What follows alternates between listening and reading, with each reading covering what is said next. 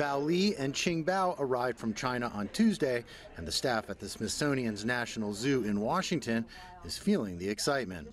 Oh my gosh, it is beyond exciting for us to be able to welcome these two new giant pandas here to the zoo. We have such a long history with the giant panda conservation program dating back to 1972, and we've made so many amazing headway in this area. To be able to welcome these two to open that new chapter is just very exciting for us. Dr. James Steele is chief panda veterinarian at the National Zoo. He traveled with the 3-year-old pandas from China in a specially equipped FedEx cargo plane dubbed the Panda Express. I went about a week ahead of time to China, and from there I got to learn a lot of the behaviors and how both of those pandas worked with our Chinese colleagues, and then I got to do visual health assessments on those pandas to then determine whether there were anything that I needed to be prepared for the flight. The pandas made the journey in excellent health.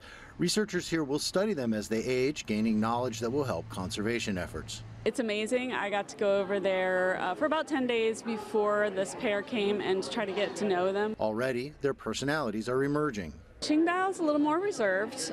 She's definitely very cautious. She looks at her environment very carefully. Bao Li is very people-oriented. He loves to be around his keepers. They're a little bit opposite, but for this pair, you know, my hopes are just hopefully someday they'll have their own cubs. For now, the two bears have only seen each other from a distance and will live apart in separate yards and indoor areas. Because pandas only are reproductively active for 2 days a year, and they're strictly solitary from before that, we keep them all solitary except for the times of breeding.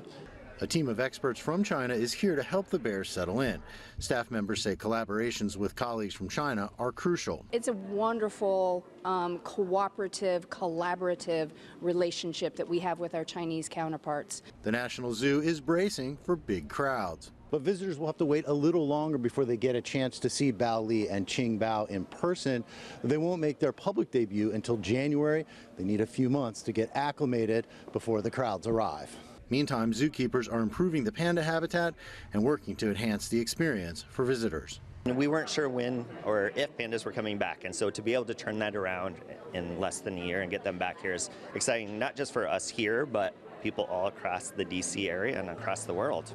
Very memorable. I think it creates a lifetime memory. Jim Spellman, CGTN, Washington.